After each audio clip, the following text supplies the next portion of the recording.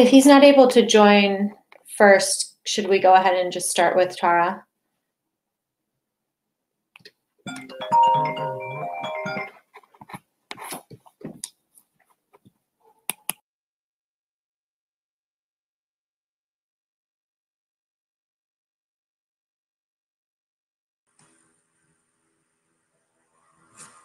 What do you think, Tara?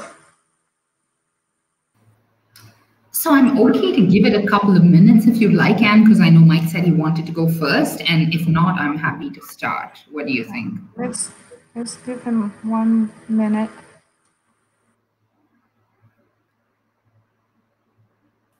Thank you, everybody, for joining. We are just having a bit of technical issues, so if you could just give us about a minute, and we're going to try to work through those.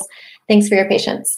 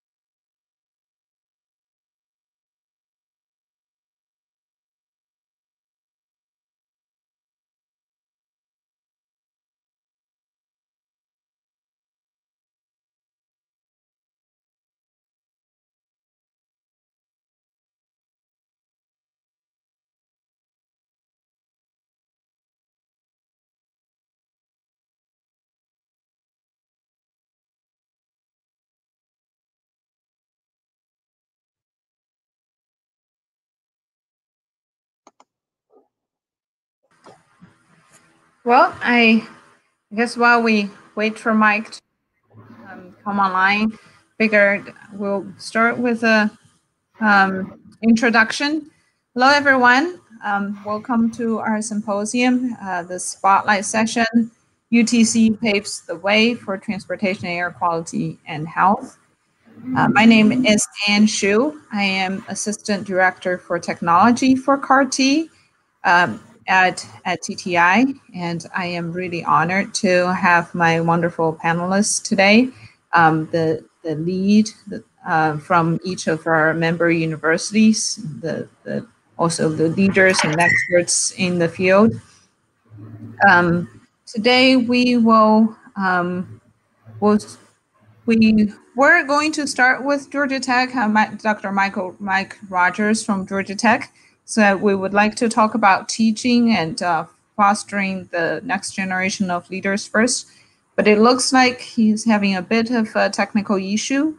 So we will go with Dr. Tara Ramani, and she will be talking about the research themes in at CARTEEH, our research agenda for transportation emissions, health, and beyond. So the floor is yours, Tara. Thank you, Anne. Let me just get my slides up.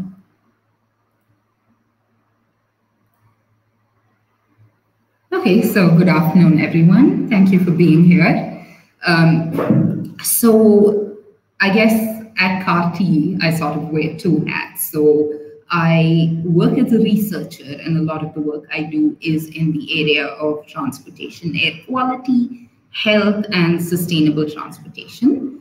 But at CARTEEH, I also serve as the Assistant Director for Research, wherein I work with the rest of CARTEEH leadership to sort of coordinate and manage our research agenda. So that is sort of the hat that I'm wearing when I speak to you all today. And what I'm going to do is just provide a general look at how CARTEEH has sort of evolved and worked on a research agenda for transportation, emissions, energy, and health, as well as going beyond that. So, just to start off, I did want to open with some acknowledgements. So CARTEEH is a university transportation center funded by the US Department of Transportation. And we are a consortium of 5 universities or university-based research institutes across the US. And you will be hearing from all CARTEEH partner universities in the session as well as throughout the rest of the symposium. So because I am speaking about CARTEEH's research agenda, the overall direction and themes are things that sort of cut across the work done by all our partners.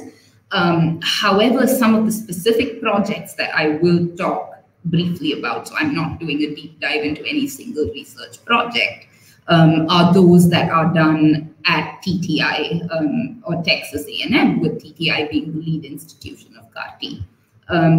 So I would like to acknowledge some of my colleagues at TTI whose work is featured here and who are making great contributions to CARTEEH. Firstly, the director of our center, Dr. Joe Zeitzman, and then my colleagues and team members at CARTEEH, Andrew, my counterpart, who's the director of technology or assistant director of technology and moderating our session, Haneen Kreis, Ben Ethelman, and several other staff and students who are working on CARTEEH's projects. So firstly, I wanted to speak a little bit about the motivation for us to pursue and set up a center, pursue funding for and set up a center like CARTEEH. So really, we wanted to advance interdisciplinary research related to transportation emissions and health. And starting out for folks like me who maybe 5 or 10 years ago were working in the area of transportation air quality, we pretty much would focus on emissions, mostly emissions coming out of internal combustion engine vehicles, right? And when we talk about air quality improvements or emissions reduction, it primarily dealt with either improving emissions at an individual vehicle level through, retrofits or engine improvements, whatever else, or my slide just okay, or looking at a transportation network and figuring out how we could optimize or reduce network level emissions. However, we also saw this kind of shift in paradigm in how these issues were being addressed. So while the air is getting cleaner and vehicles are getting cleaner, as we saw in the keynote session and in many discussions, the fact is there's still more work to be done. Firstly, in the context of decarbonization and climate change. Secondly, there is more evidence of disparities in exposure that need to be addressed, and the fact that traditional air monitoring networks do not necessarily characterize the true exposure that people are facing and the related health impacts. And this, coupled with changes in transportation and electrification of transportation, etc., all sort of gave rise to the need to address the issue of emissions and transportation in sort of a more holistic and integrated manner. So that's kind of why we started out with addressing what we call the tailpipe to lungs, the full chain between air pollution, or transportation attributable emissions, and the dispersion and exposure and resultant health impacts. Another thing that we really took into consideration as we thought about research that CARTEEH wants to advance is that as a university-based transportation center, not only do we have a research mission to fulfill, but we also have education and technology transfer goals to meet. So not only should we align our work to educate the future workforce, but also make sure that the work that we are doing, the research that we are doing, can result in supporting policy and decision making. So with this in mind, I wanted to briefly talk about some of selected projects that we undertook at CARTEEH, specifically at TTI. A lot of these project reports or research products are available on CARTEEH's website, on CARTEEH's Data Hub, or will be published or made available shortly. So these projects are just a sampling of ones that sort of speak to different aspects of transportation, air quality, and health that we've been working on. For example, the first study listed there is a study that looked at personal exposure to air pollution in the US-Mexico border area. So in the area of El Paso, Texas, which is located near a very heavily trafficked US-Mexico border crossing. We recruited some school teachers and did personal exposure monitoring to these teachers who live and work in areas near the border crossing. And the findings did indicate, we had a few interesting findings, including that they had elevated exposure levels relative to their home and commutes at school, and that the ambient monitors did not often pick up on or did not show the same levels of exposure as the personal monitoring did indicate. Another study that was not so measurement-based but was modeling-based was looking at potential exposures of dockless mobility users, so like the e-scooter users in the city of Austin. So this work sort of overlaid the transportation network emissions and the emission profiles over the travel and routes and travel information that we obtained from usage of these e-scooters, and we were able to make some assessments of exposure. Another study that might be further down the chain of the full chain to the health area was a burden of disease assessment, assessing the burden of disease with regards to childhood asthma attributable to traffic-related air pollution. And then another study that we undertook, or another project that we undertook that sort of put all of these together, was the development of a full chain emissions modeling platform. So the idea was to be able to take transportation models, integrate that with the emissions modeling, the dispersion modeling, and the health assessment piece into an integrated pipeline. So on the screen over there, you see the term PATHs and like a screen grab of this platform. So it's a platform to assess transportation health and sustainability. So we've used it to analyze the air quality and health impacts of some transportation scenarios. And our vision for this tool is to potentially expand it to other transportation and health outcomes as well, which I will be talking about a little further on the next slide. And finally, another type of work that I wanted to highlight is work that we are doing to synthesize the literature and make it sort of, and sort of put the evidence together to help policymakers and practitioners understand strategies that could be used for mitigating air quality. So specifically in this case, we are doing a systematic map, which is quite similar to a systematic review of the evidence relating to different interventions, basically urban area strategies that could mitigate or reduce traffic-related air pollution. So this particular project is underway, and in addition to this systematic review output, we're also going to create a database that is aimed at practitioners. And we hope to have this work out in the coming months as well. So these studies that I've talked about mostly are across that full chain, talking about emissions and health. And this is a big part of what CARTEEH started out with at the outset. Moving forward, though, what we also have started to do is to put these research findings about emissions, energy, and health into a broader context. So here, just a couple of examples. The first one is saying that emissions and health interlinkages are one of many transportation and health linkages. So we worked on a conceptual model, working with collaborators both within and outside of CARTEEH, what we call transportation and health pathways. So this is a comprehensive model that identifies 14 possible pathways that link health and transportation, of which some are beneficial to health and are health promoting, while others are detrimental. And the idea is that in addition to quantifying the burden of disease due to air pollution, we could potentially quantify the health impacts of other strategies as well. And some of this work is also being featured in other sessions of the symposium. Another interesting piece of work that we're doing to sort of address this bigger context, go beyond transportation emissions as such, is coupling the transportation modeling and the electricity grid modeling.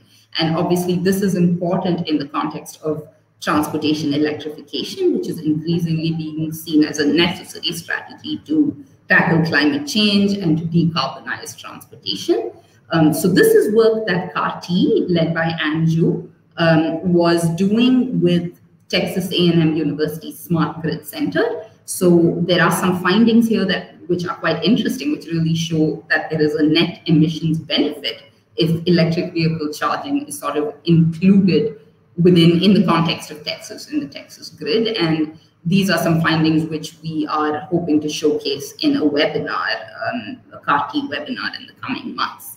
So these are some examples of where we put the emissions and health topic in the broader context of transportation and health.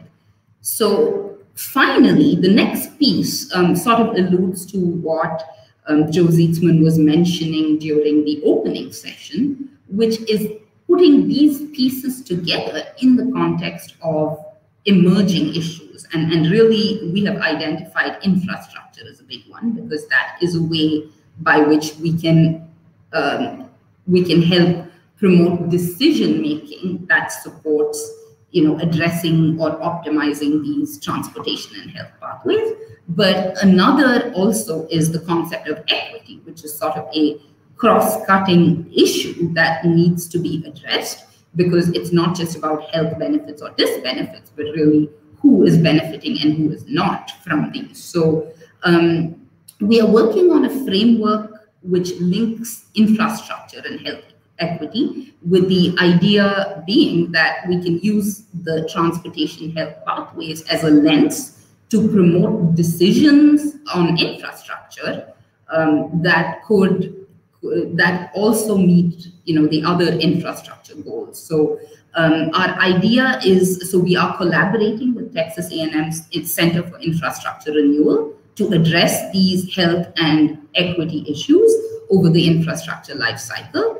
And we also want to put together, or we are working on putting together, some practitioner guidance and a toolkit that can help decision makers and policy makers think through potential health and equity aspects related to infrastructure decisions, starting from the aspects of material selection, all the way down to the planning, the construction, maintenance, as well as the disposal or end of life of this life cycle. So this is something that we are working on, and we hope to have findings available in the coming months. We are also doing a few pilot studies that sort of relate to this framework and this concept.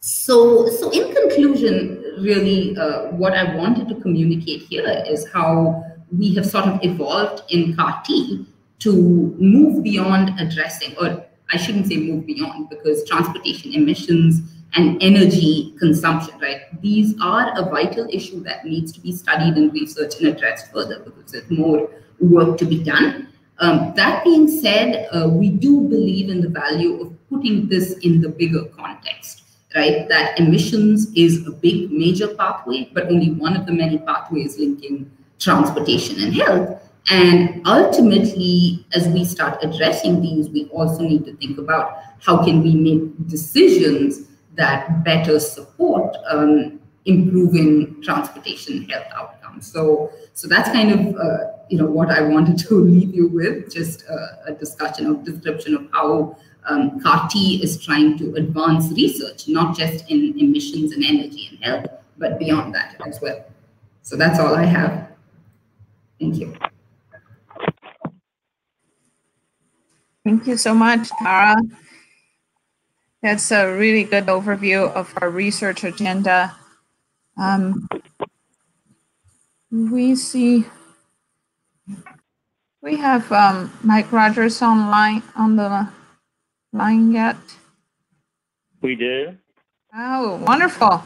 All right, this is perfect. So Mike, Tara just gave a great overview of the research agenda. So I think it's only fitting that we now give the floor to you to talk about our teaching progress.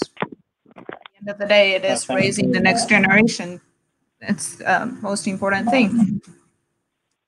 And I cannot see the slides, so I'm going to depend on you. Sure. You just, hold on one second. Let me get the slides up. All right. Yeah, I've got your slides up, Mike. Take it away. All right. Well, I think it'll be pretty straightforward, so I'll just go through them. You know, as Tara mentioned, and as Ann did as well, you know, one of the pillars of a UTC is the educational component, because even if the research is successful, we have to continue this into the future. And as Tara mentioned, there's a bit of a paradigm shift of where we're trying to do more integration and synthesis of information. If we could have the next slide. So what we're really trying to do in CARTEEH, of course, is the Center for Advancing Research in Transportation, Energy, Emissions, and Health. And this is sort of inherently interdisciplinary, multidisciplinary, involving people involved in transportation, air quality, and exposure, public health people as well. And so we did a survey early on in the CARTEEH universe of looking at university courses in this area about 3.5 years ago. And we found that the courses tended to fall victim to one of two characteristics. The technical courses were not sufficiently broad, and the courses that were sufficiently broad weren't sufficiently technical to really serve as the basis for educating the future generation of leaders in this area. And so we began a number of initiatives. I could have the next slide. CARTEEH's initiatives in education were focused around a wide range of where we could do both outreach and education. Of course, as a university center, one of our principal cooperative events was the preparation of a set of materials focusing both on presentation materials as well as textbook development that Haneen led along with Joe Zietzman, as well as some supplementary lecture materials. And so the idea of this was to provide a resource for any university that wanted to potentially use information in this area to have sort of pre-made slides, et cetera, and resources that they could use for this development. For one of our aspects, we decided to try to pilot such a course to find out what the problems and issues might be with it. And so we began to focus at the senior level, undergraduate level. It had several issues associated with it. We wanted a course with very limited number of prerequisites that would allow for the broadest possible range of majors to be represented, but still provide sufficient technical content that we considered a technical elective in an engineering or science or a city planning course.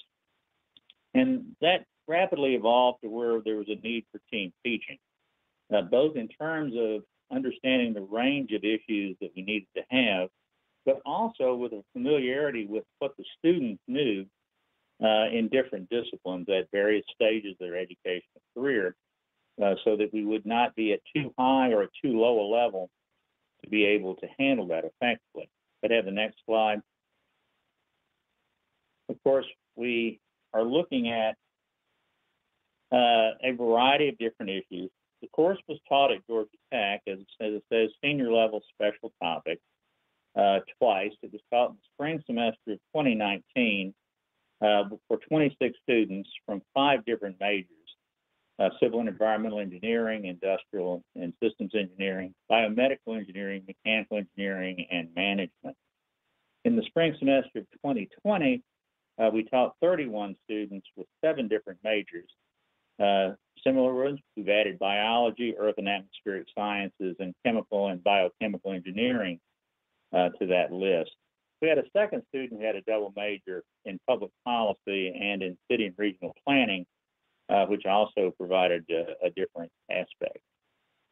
Now, we had success with the course, and the course ended up being approved in February of 2021 as a permanent addition to the Georgia Tech curriculum as Civil and Environmental Engineering 4670. And it will be taught in this fall of 2021. We currently have 35 students enrolled, but we're trying to find a location which would support 45 students. And so the course has become rather popular. You have the next slide. I don't want to go into all the details, but I wanted to give you some idea of what we talked about when we said we needed resources associated with it. The instructors of record were myself and a group of graduate research assistants, most notably David Ederer, who was finishing his PhD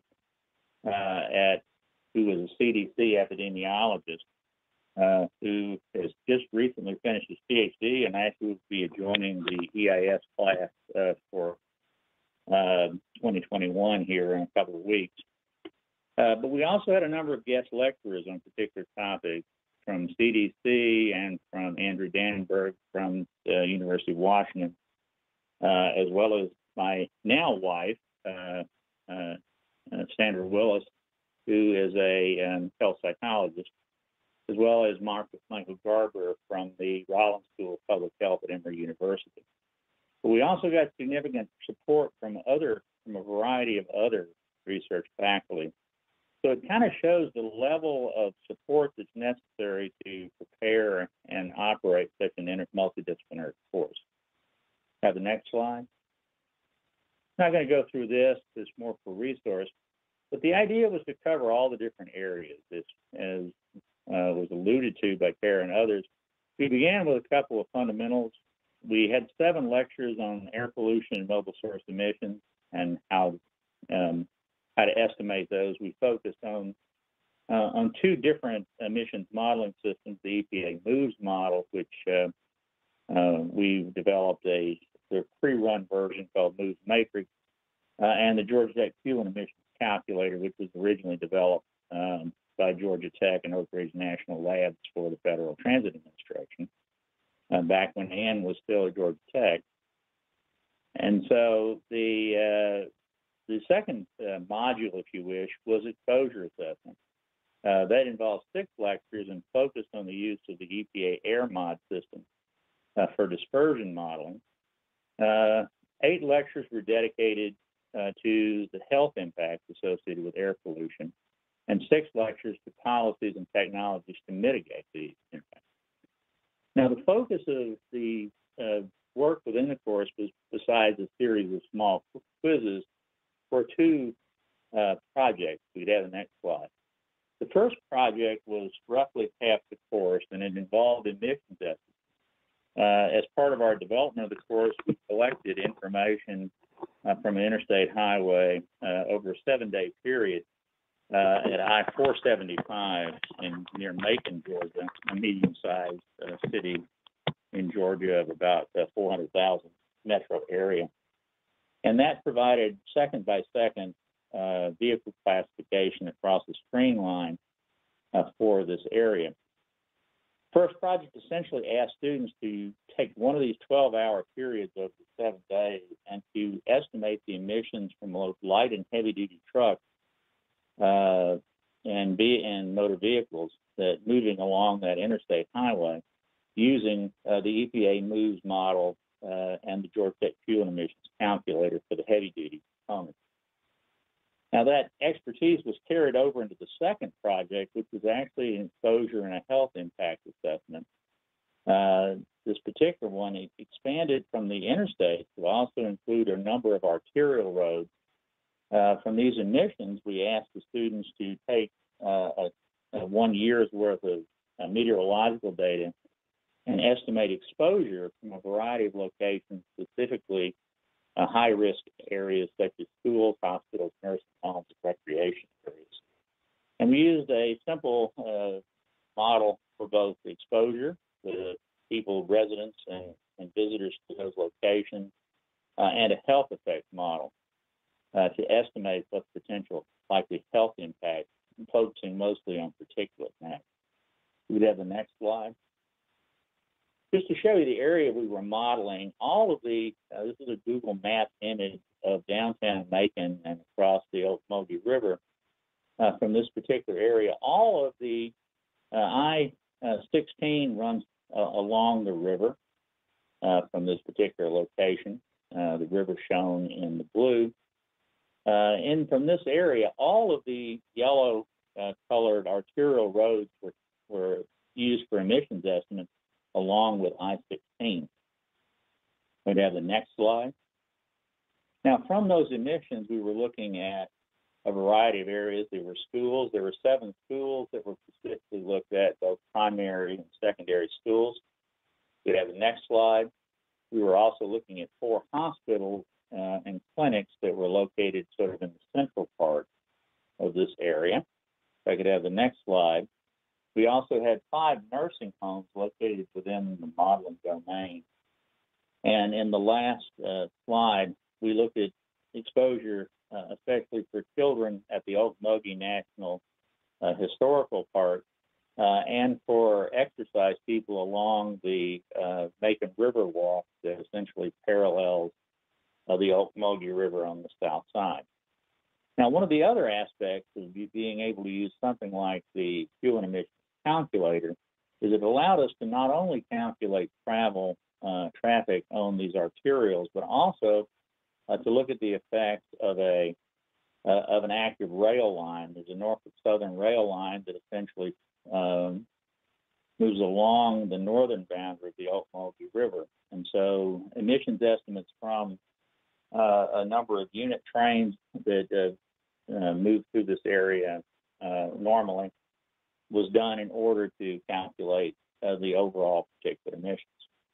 Now, this is a very brief coverage, but the idea was to be able to take these senior students and to have them do both emissions and dispersion estimates, as well as being able to calculate potential human exposures to the concentration field derived from air mod and to estimate what health effects might be, specifically to elderly people in nursing homes and to children either at Ocmulgee or the other. We'd have the last, next slide, excuse me. If we were to talk about the conclusions that we drew from the pilot study, is that we found out with sufficient support and expertise that the undergraduate students were able to fairly readily develop expertise that allow them to effectively estimate emissions as well as the dispersion, and the use of some fairly simple exposure and health impact models allowed us to take this all the way to what would be sort of a junior version of a health impact assessment. The course was highly rated by students, but of course it represents a very substantial commitment of resources. And we hope to simplify that by sort of boxing up some of these project level studies to show. Now, if I could have the last slide here, sort of following on to our observations associated with these pilot studies. As we mentioned earlier, the course has been improved as a permanent addition to the Transportation Systems Engineering program in Georgia Tech Civil Engineering for undergraduate civil engineers, as it was also approved as a technical elective for all Georgia Tech undergraduate degrees. So, as we said, that allows us to have a fairly broad range of potential candidates for taking the course. Georgia Tech is also in the process of developing a new public health minor that's going to be housed in the Health Systems Engineering program within the Industrial Systems Engineering. And this particular course has been selected as one of the 3 options for the health and environment portion of this new public health minor. We're also currently in the process of developing a graduate version course for entering master's students that will be taught jointly by Georgia Tech and by the Emory Rollins School of Public Health, both for public health students as well as for transportation systems engineering and city and regional planning students here at Georgia Tech. With that, I'll close and turn it back over to Ann.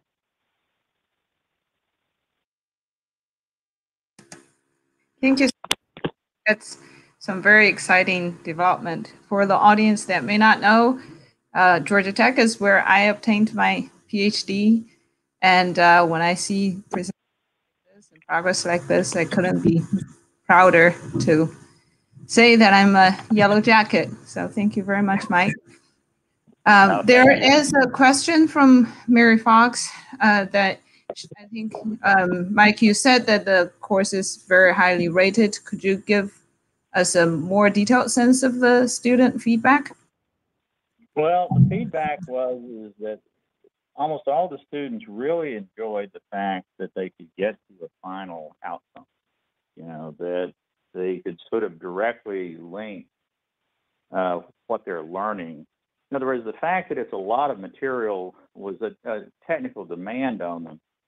But students, especially, I think, gifted students, really want to be able to get it all the way to the end. In other words, they want to be able to answer the question, how much did the railway impact these locations versus the arterial roads versus the interstate highway?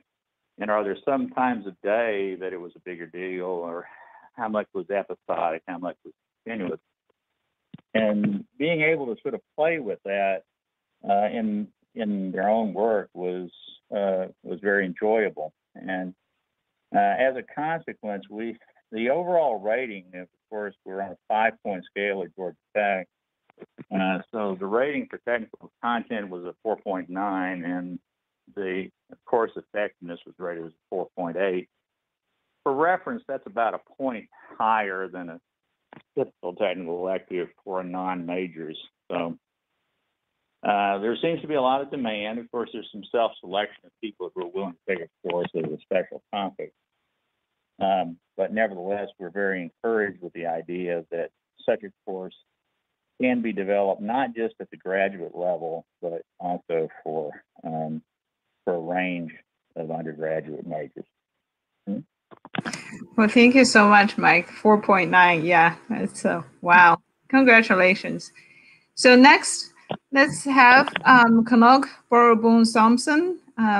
He's going to talk about research at UC Riverside about in public housing around ports. I'll take it away, Kanok. All right, thank you, Anne, and hello, everyone. So yeah, as Tara mentioned, as part of the CARTEEH consortium, each university have supported different research projects, and today I'm going to highlight one of the projects at UC Riverside, and we will be talking about improving public health in disadvantaged communities near ports through truck electrification. So we all realize that transportation can have profound impact on health, right? And Tara mentioned 14 different pathways, and this is one of them. The map that you see is the risk, cancer risk as model for Southern California region. And the major source of that risk is the mobile emissions. 88% of carcinogenic air toxic emissions in the region are from mobile sources such as cars and especially trucks and ships that use diesel fuel. And if you look at the spot down by the ocean, that's where the ports of Los Angeles and Long Beach are located, and that's where the air toxic cancer risk is highest. Now, reducing emissions from truck is critical, not only for public health reason, but also for climate, right? At least in the US, 7.5% of total greenhouse gas emission come from medium and heavy duty vehicles or trucks that are mostly used to move freight. And that fraction is projected to grow even larger as a result of increased e-commerce activities. And as many of you may know, California has set aggressive zero-emission truck sales targets. This is estimated to be about 4,000 in the next 3 years and 100,000 in the next 10 years. And because of the current state of technologies, it's expected that most of those zero-emission trucks at least in the next 5 to 7 years, would be battery electric. However, there are still many operational barriers to the adoption of battery electric trucks. So the range is still quite short in comparison to diesel trucks. The highest range is about 250 miles right now. And on top of that, the charging time is still taking too long, in the order of 1 hour to 1 hour and a half, or even longer. And when we talk about charging infrastructure, public charging infrastructure for these electric trucks is almost non-existent, if not very limited. Now, but yeah, we are making progress, right, towards electrify the truck sector. And yeah, for truck sector, there's a wide variety of applications. And among those different applications, drayage seem to be an ideal application for early adoption of battery electric trucks.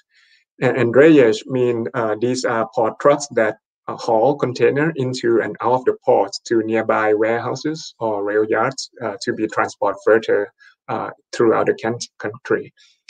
And this application is ideal in a sense that the trucks only run limited daily distance, and then they get back to home base every night so they can be charged up.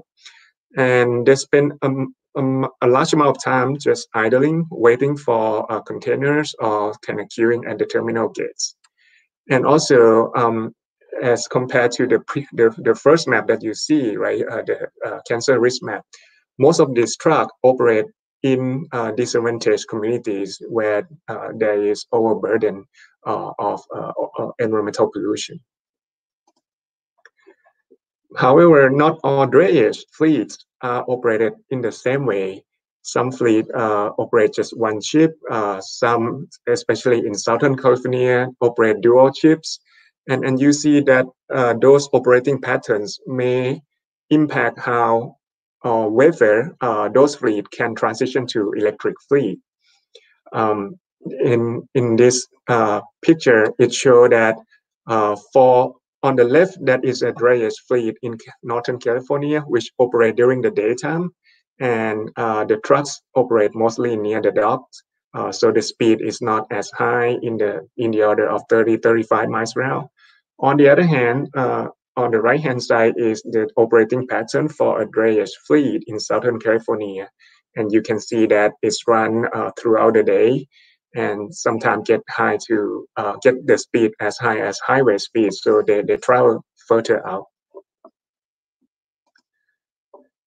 And also, the range that you can get out of an electric truck may vary, right? The advertised range by manufacturer is for ideal operating condition, but in real world, as your car or your electric car, you will realize that the actual range that you can get will be impacted by many factors. For trucks, the weight carry is very important. If it's hauling empty container versus a fully loaded container, it will have a significant impact on the amount of energy consumed.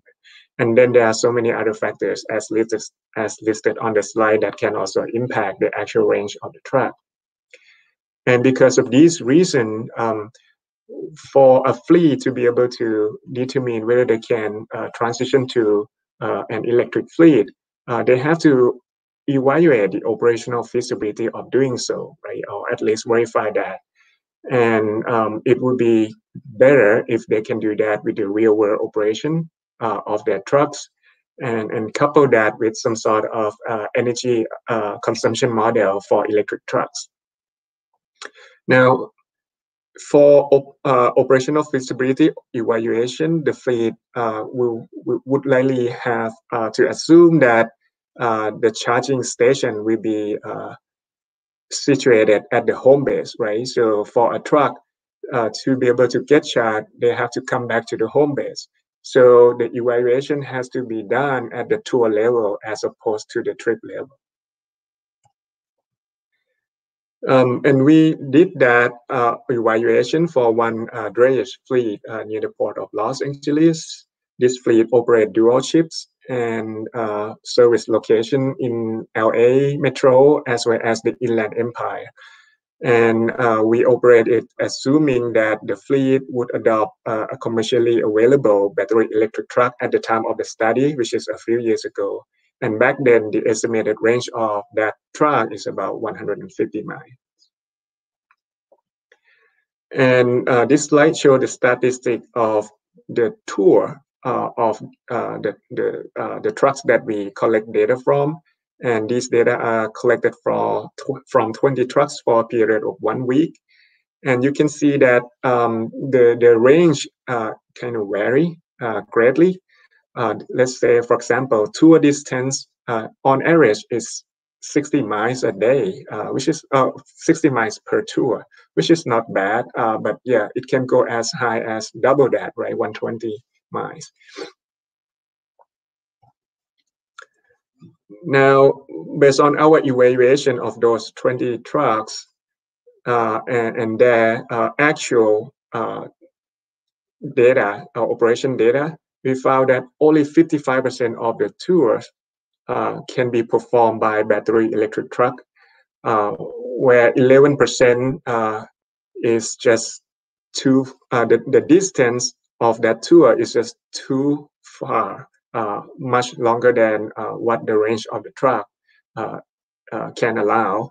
And then the other 34%, even though the tour distance is within the range, but because the tour is consecutive, right? So the truck doesn't come back at the home base and have enough charging time to charge the battery back to the full charge before it has to take the next tour.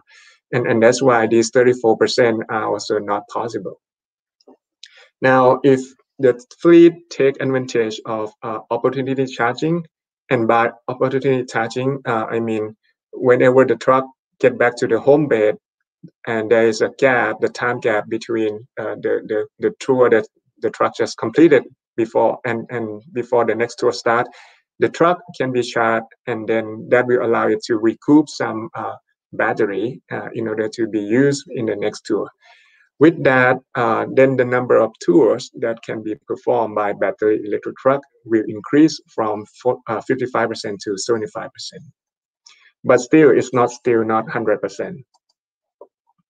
So we will need other technological solution to help make it possible for a drayage fleet to fully transition to electric fleet.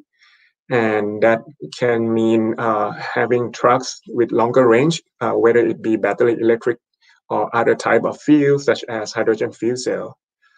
We need a faster chargers in order to cut down charging time, so that truck can be operated consecutively, especially in dual shift. We may need new charging technologies, such as wireless charging, that allow trucks to be charged anywhere that it may be idling. And we may also need new fleet management system for the fleets that take into account unique characteristics of battery electric trucks. As part of the follow-on study of the first study that we completed, right now we are studying potential of wireless charging for battery electric trucks. And we look at the potential of doing wireless charging where and when this truck would normally idle, right? Such as queuing at terminal gates or when they are loading or unloading cargoes at warehouses. Those are the time that the truck will have to spend being idle anyway. And so if we can use that time to charge the truck simultaneously, we can reduce the deadhead miles that the trucks have to take in order to get to the charging station, and also keep the productivity of these trucks at a high level.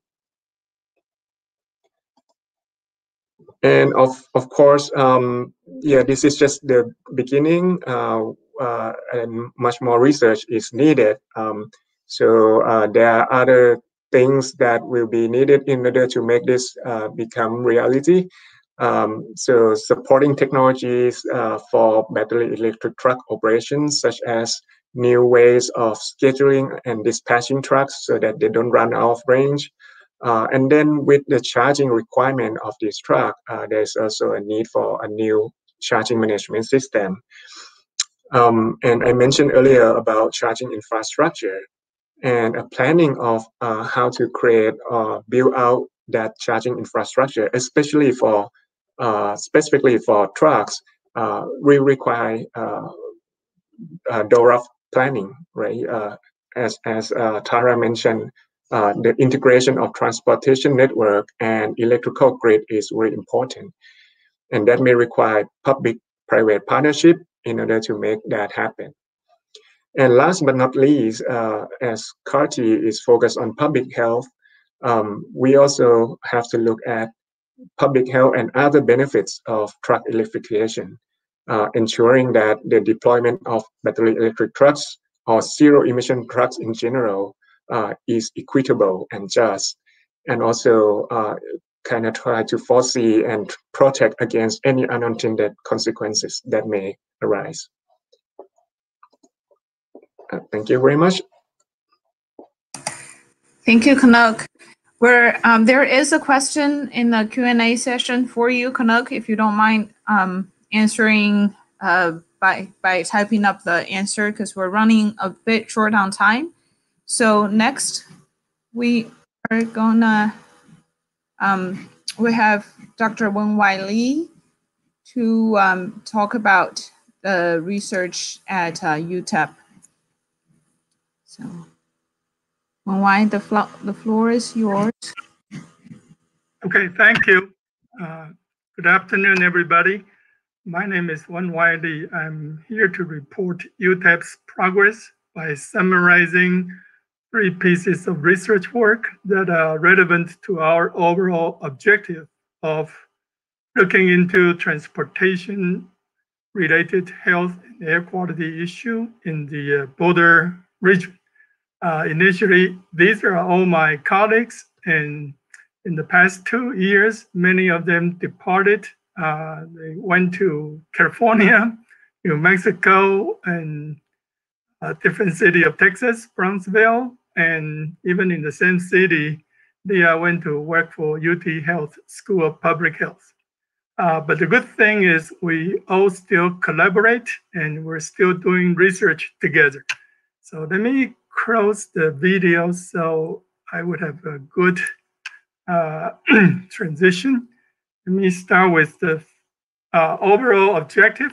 We want to characterize air pollution and associated health risk for sensitive receptors in underserved communities, which is El Paso, Juarez region, near busy roadways. In the first study, we developed association between various time-resolved traffic-related air pollutant and respiratory health for children attending near road school. In the second study, we acquired a set of health outcome data, which is cardiorespiratory outcome data for low-income residents. And we perform short-term effect study, and we also perform a long-term effect study to look into the transportation parameters, metabolic symptom risk factors. And lastly, we assess the dust emissions and visibility impacts on highway during dust storms in Southwest US. Okay, I'm going to move a little faster because I think we're running out of time. For the background, we all know that residents of underserved communities are likely to be exposed to excessive levels of air pollution. And the statistic I show you in these slides are kind of dated, but at that time, which is many years ago, a good percentage, over 65% of African Americans live within 30 miles of coal-fired power plant, and 66% of Latinos live in areas that do not meet the federal government's air quality standards. And a large household in the US live within a short distance, half a block from a 4 or more lane highway.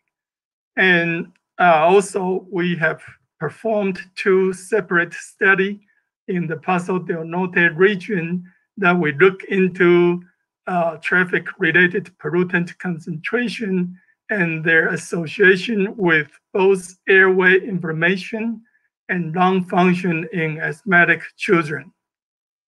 Okay, so the first study, we look into the asthmatic children in 2 near-road schools, and also we position a reference station right across the busy highway.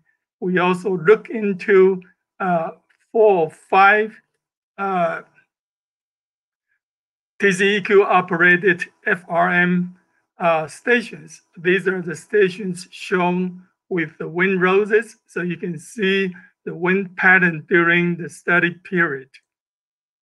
Okay, for the air quality study, we look into the air concentration, 1 hour continuous record of PM 2.5 and PM 10, as well as NO2 and ozone. For the health outcome study, we established a cohort of 23 asthmatic children aged from 6 to 12. We perform a power analysis to make sure the sample, even though it's a small size, but with the increase in the duration, we have enough statistical power to do the analysis. And we performed the exhale nitric oxide study and also the lung function, where we measure the full vital capacity and forced vital capacity and forced expiratory volume in the first second twice a week. And we also perform asthma control questionnaire to look for other information. We also perform a physical activity study on the children, which I'm not going to report the outcome of the physical study in this presentation. Here is the air quality data. We look into the diurnal pattern for the 3 pollutants, actually 4 pollutants, if you separate PM 2.5 from PM 10. And for one site, we run into unexpected high concentration of PM 10. And the result is because there's bare soil nearby the facilities. And also we run into some wind erosion scenario during the study. And we have seen the moderate to high spatial heterogeneity in the NO2 concentration among various sites. But for ozone concentration, as you can see at the bottom right corners, ozone collected from the near road sites as well as the reference sites throughout the city, they collapse very well. So there's a ubiquity in the air for ozone distribution, which is more homogeneous, so to speak. On the contrary, PM pollution does show the spatial variation, and you can see PM pollution differ from different locations, and we actually perform different Spearman analysis and also the coefficient of divergency analysis to look into the homogeneity distribution of the data. So we found there's a strong association among regions' ozone level, moderate for NO2, but weak for PM for intrasite analysis. From the intrasite analysis, we also found strong association between PM10 and PM 2.5 as expected, and in El Paso, which is different from some major cities in other part of the country, PM 2.5 accounts for only about a quarter of PM 10, which is quite different from other cities. Okay, let me move on. For the health outcome study, we perform health outcome questionnaire for different variables. We found interesting results that there's a high percentage of asthmatic children having siblings or parents with asthma, allergy, or hay fever. So it's probably more in the gene.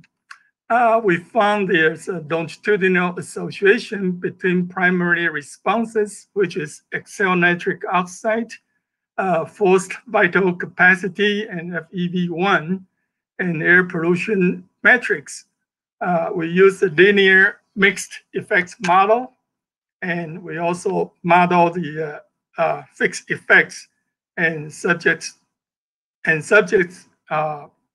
as random effect. Okay, one interesting study outcome we discovered was in the previous study, we were able to find there's a strong association between PM 2.5 as well as PM course or PM 10 with lung function. And so is brake carbon. But in this study, we could not reach the same conclusion. Actually, it's a very weak association. And finally, we figure out the reason is if you look at the data, PM data collected during the study, the one with high PM health effects or with strong association are from school in Ciudad Juarez, which you have a much higher exposure concentration as marked in yellow compared to other studies. Our PM10 as well as PM 2.5 levels are much lower than the concentration at that time in Juarez. And more in addition, I guess in the US, children tend to be under asthma medication. So their asthmatic symptom can be suppressed because of the medication. And that could be the reason to obscure the health outcome. Okay, the second study, we look into the association of health measurement with the first, for the short term, we look into the air pollution exposure. I'm not going to talk much about this one because it is presented by Juan Aguilera in a separate session. For the long-term association, this is what I want to report. We look into 5 years of health outcome data with near 5,000 participants. We try to associate the cardiovascular health outcome with the transportation data. Now, for the cardiovascular outcome, we define the metabolic symptom risk factors as a indicator for that. And these are the risk factors characterized by the parameters as waistline, blood pressure, HDL cholesterol level, and triglyceride level, and fasting blood glucose. And we have a cutoff value. If a participant exceeds 3 of the cutoff values, then we classify the person with metabolic syndrome, and which is associated with cardiovascular risk. And for the study for the transportation predictors variables, we first define a zone. Actually, we define 2 zones, 500 meter and 1,000 meter. And within the zone, we look into 4 variables. First, the distance to major arterial road. As a matter of fact, we have variants for this variable. We also look into the distance inverse of the distance square or inverse of the distance. And we look into the length of the street within the zone we defined. And we look into the distance to the port of entry and also the traffic volume within the defined zone based on the GIS layer from El Paso Metropolitan Printing Organization. Okay, so finally, we use a logistic regression model to include 3 primary traffic variables for METs. And you can see that the red region represent areas people may have a higher metabolic symptom risk. And these are, you can see that it's along the major interstate highway and also in the very densely populated area in El Paso. Okay, my last study, we look into the effect of dust emission from desert to interstate highway. This was presented by Dr. Tom Gill in another session. So let me just summarize his work. We modeled the emissions from a PREA. We used the USDA's emission model, and we also model the emission using a typical EPA regulatory air model. And we discovered that during a dust storm, the concentration of particulate matter could be into the 100 milligram per cubic meter range. And that would certainly obscure visibility and create health risk. Okay, so in summary, let me cut it short. So I still have some time for Mary. So we say that the short-term change in traffic-related criteria pollutant were weakly associated with pulmonary inflammation and lung function in asthmatic children. The only positive association we discovered was a 72-hour ozone average, that is 72 hours from the time when the ENO measurement was conducted. So the 72 hours prior to the measurement. So this is an indication maybe gaseous pollutant in this case could be more associated with children's health effect. And an interesting outcome we discovered is the health insurance and cooking fuel were both significant factors to modify the PM effect on decreased lung function. For the metabolic symptom as an indicator for cardiovascular respiratory effect risk, we say that the length of street associated with metabolic symptoms, this is a stronger predictors. The traffic volume and proximity to the port of authority also related to the pulse blood pressure. So that's a sidekick of the data we found. And proximity to port of entry negatively associated with fasting glucose. And this could be a social justice issue or cultural issue. The length of the street predicted high risk in metabolic risk factors, which would an indication of the 5 parameters, large waistline, high triglyceride, and low HDL cholesterol.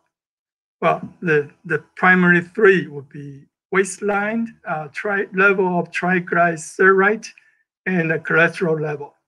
And for the dust emission, PM emission during dust storm could severe impact the visibility, safety, and health of the drivers. So with that, I'm going to stop now, and I guess I'll let people ask questions if we still have time. Thank you, Wen-Whai. Thank you so much. We are running behind schedule. The session will continue to run even after our allotted time. So please do stay for Mary's presentation.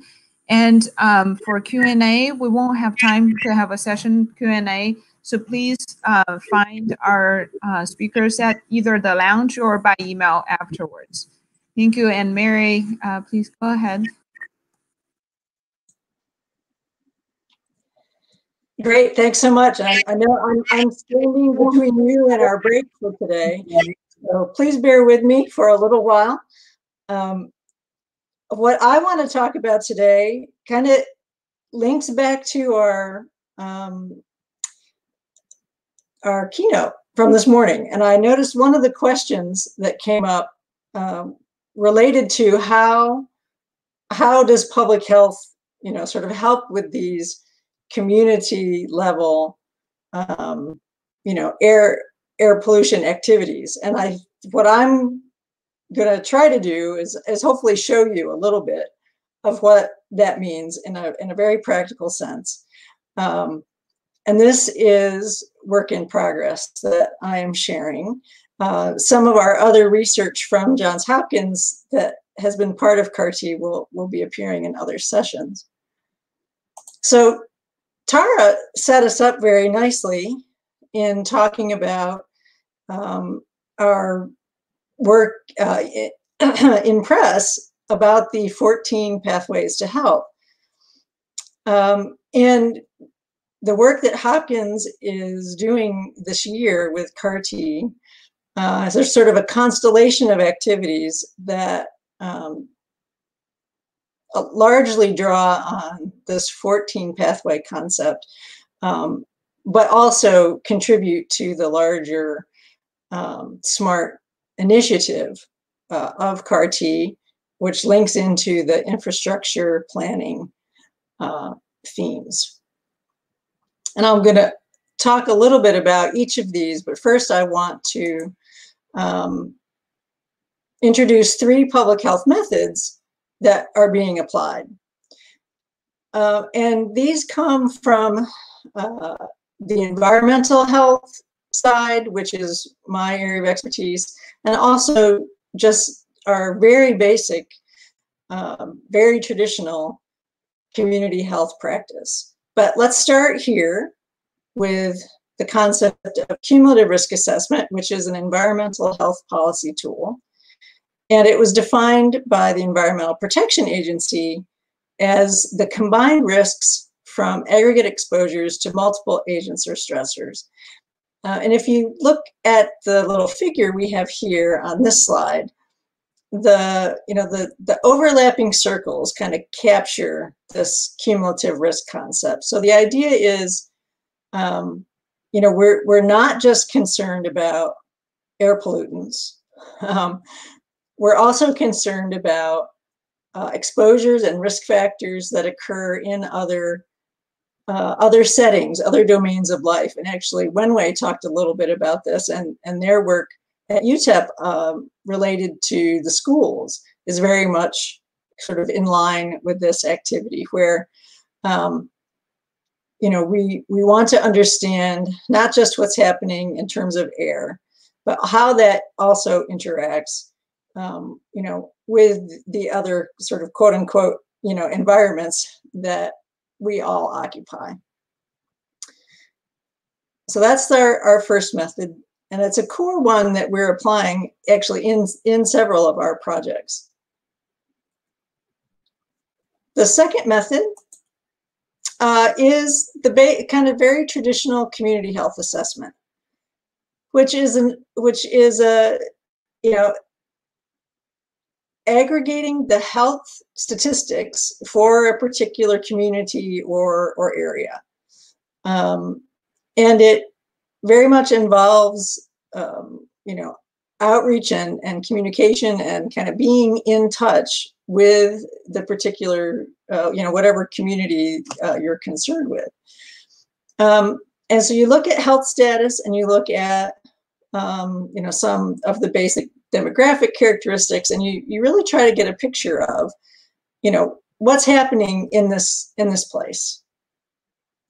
And I'm going to come back to this idea of there's sort of, there's the top down and kind of the bottom up approaches, right? So we can look at emissions and do research that evaluates emissions as it relates to asthma, cardiometabolic outcomes. But what community health assessment does is kind of come up from the bottom that and links to sort of roots the, whatever we might be looking at, emissions or whatever other stressor we might be concerned about, and actually, tries to link it and root it to what is really happening with health in this particular place. So that's kind of a very traditional type of community health assessment approach. And the third method that we're exploring as part of our work with CARTEEH this year is health impact assessment. And when I say health impact assessment, what I'm meaning is the 6-step process that I'm showing on the slide. It's a stakeholder engagement process, and it looks at particular, decisions, be it, maybe it's a new infrastructure project, maybe it's a new community center being built, or a playground, or some other new feature that's proposed for a community.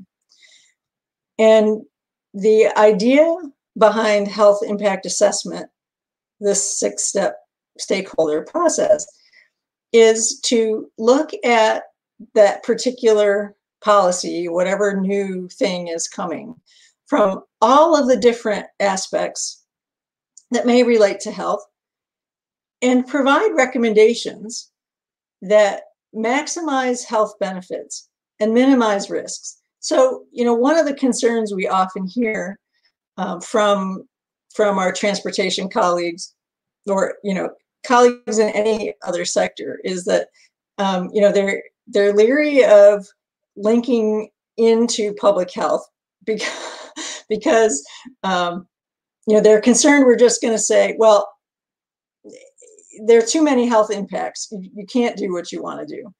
And that's not what health impact assessment is about. Health impact assessment is about this maximization, right?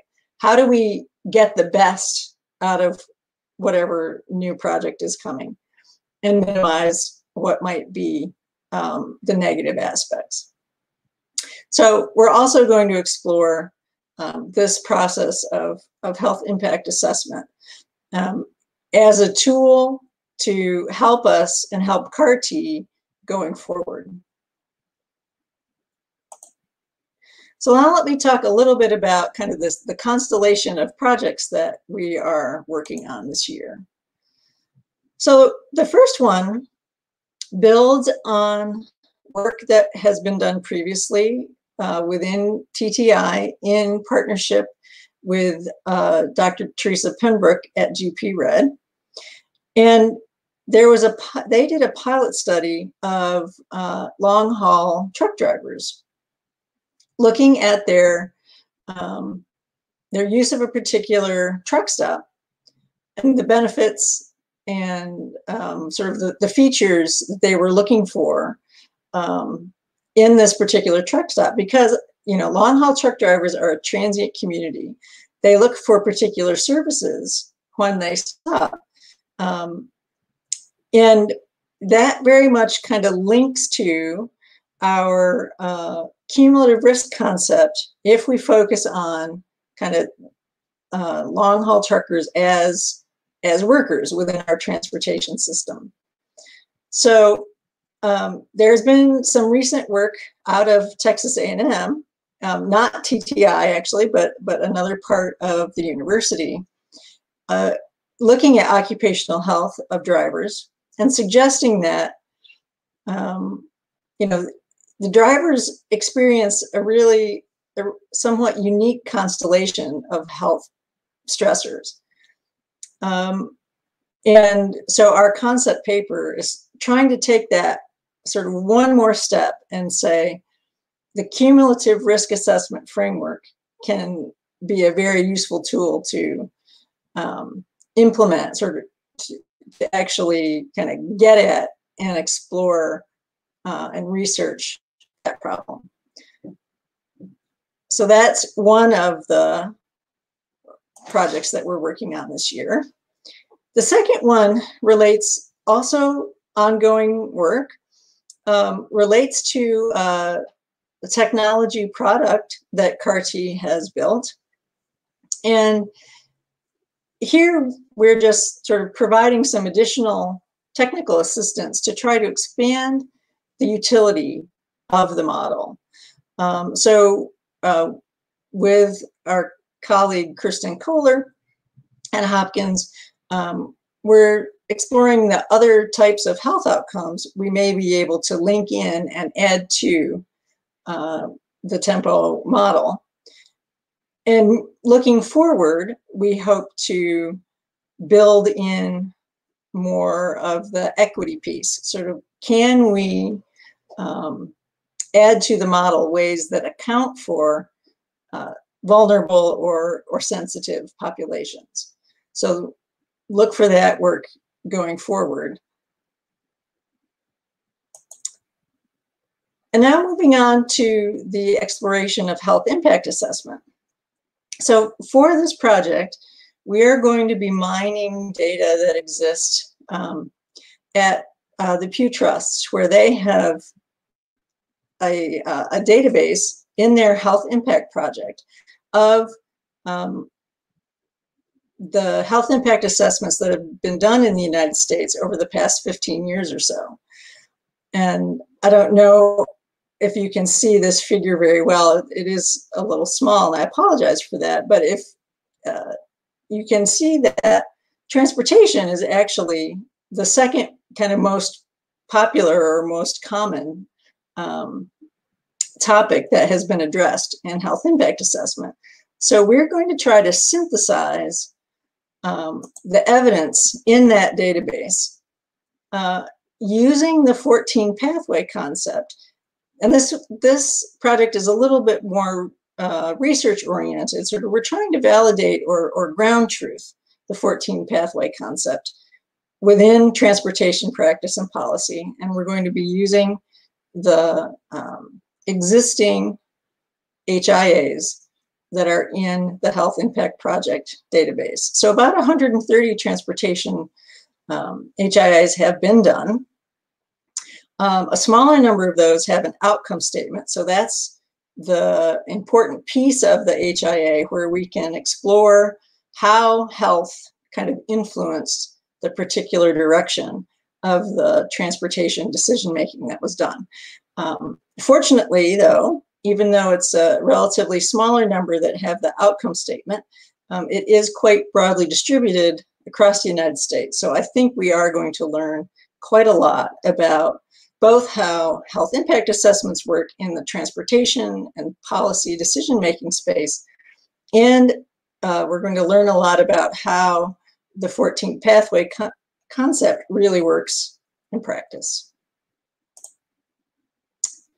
And lastly, really the larger project of the set that we're doing is a community engagement project. And again, partnering with Dr. Teresa Penbrook at GP Red and colleagues at TTI, looking at the Port of Houston area. So you may have guessed by now that looking at communities around ports is an important theme of the CARTEEH work. And Hopkins is going to be involved in the Port of Houston effort. We're going to be applying the 14 pathway conceptual model again.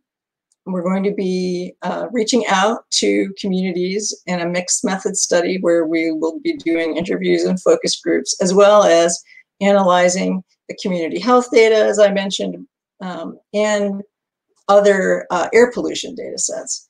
And I will just take a minute to note the image on this slide, very similar to the slides that Kanok was showing us a few minutes ago about the ports in Southern California. But this is actually this is taken from a study of the Houston area. And it shows the cancer risk from air toxics that tracks with the Houston ship channel. And just sort of to reiterate the really important contribution of ports and shipping to air emissions and the community health impacts. And this is older data from a study from 2008, but the more recent air toxics data is very much consistent with this. So there's still a high risk from air toxics for those communities along the ship channel. So wrapping up now, and thank you all for sticking with me for a few more minutes. So we're engaged in developing and expanding concepts and methods that CARTEEH has been working on for some time. The work we're doing is very much applied and targeted at public health practice and decision making. And we're trying to do the sort of the ground up, as I mentioned before, sort of what is happening in these communities. For example, the communities around the Port of Houston and the ship channel. What are the health concerns there? What are the health statistics there? And how does that relate to what we're talking about, what has been our focus of CARTEEH, which is the emissions on health? And I think it's going to be a very fruitful sort of connection and kind of way forward in terms of infrastructure planning and decision making. So just to wrap up, so the public health approach, particularly frameworks like cumulative risk assessment, are very much systems oriented, and dealing with our real lives, which cross many different domains. Not just the ambient environment, but also personal environments, work environments, etc.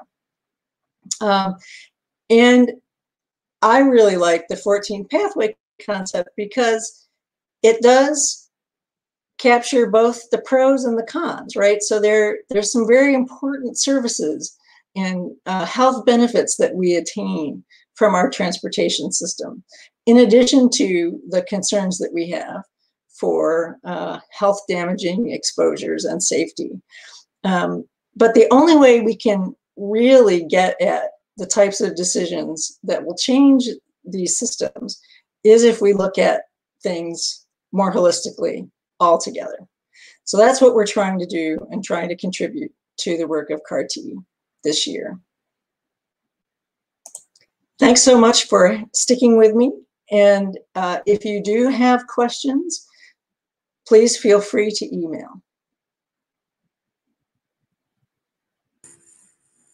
Thank you so much, Mary. And thank you so much, everyone, for joining us for this session. As you can see, we do have a lot going on within CARTEEH in terms of research and education. And there's a strong collaboration across all the institutions. We would love to hear from you on what you would like to see out of our research and how to get engaged with communities and translate our research to policy and to practice. With that, thank you very much. And we love to see you out, during the rest of our symposium. Thank you.